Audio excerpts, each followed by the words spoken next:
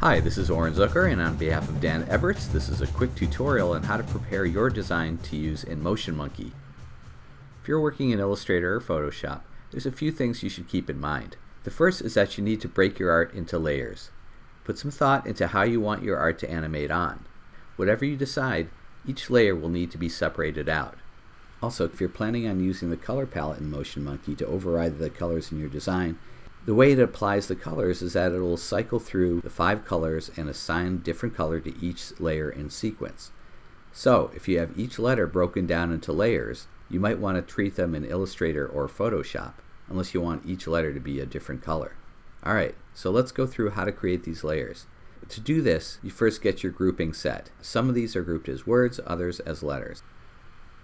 Then go into the Layers submenu and click Release to Layers, Sequence.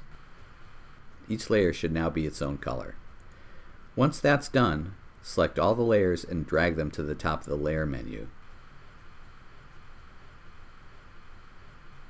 The last thing you need to do is select all the layers again and reverse the order. Make sure it's in the order that you want it to appear in. Technically, you can leave it backward and select bottom from the layer order drop-down, but it might be easier to work this way. Each layer represents a moment in time.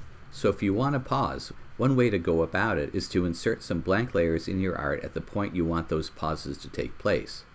You can also insert null objects in After Effects later. There's other ways of inserting pauses, like moving the markers after the build is done, but that's no easy task since After Effects doesn't handle markers like it does keyframes. We've posted a lot of strategies about placing markers on the product page, so check that out when you get the time.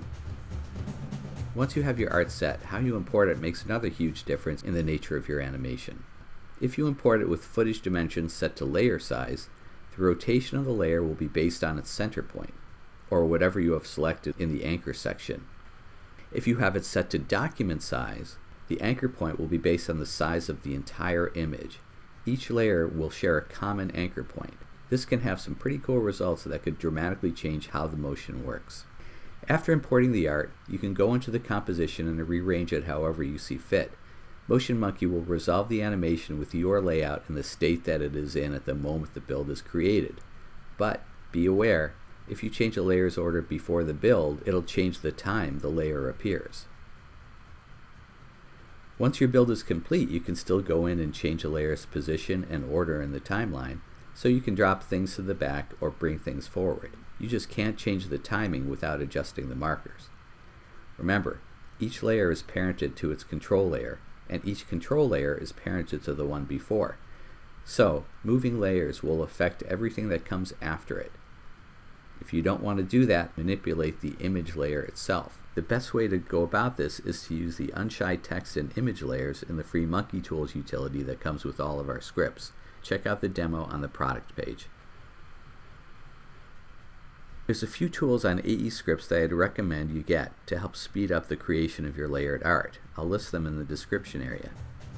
So that's it. Good luck with MotionMonkey, and please send us some of your samples so we can post them up on the product page.